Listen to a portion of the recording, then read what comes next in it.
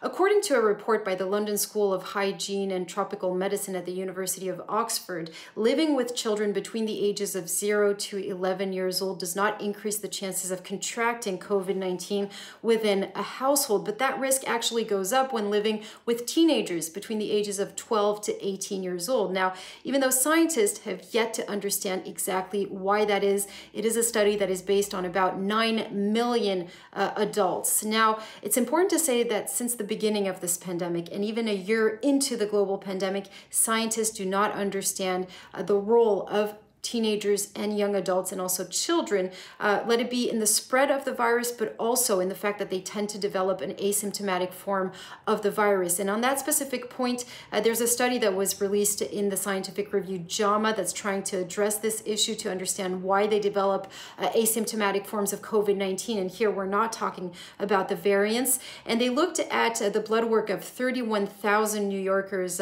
done for serological tests between April and August of 2020, and they were able to show that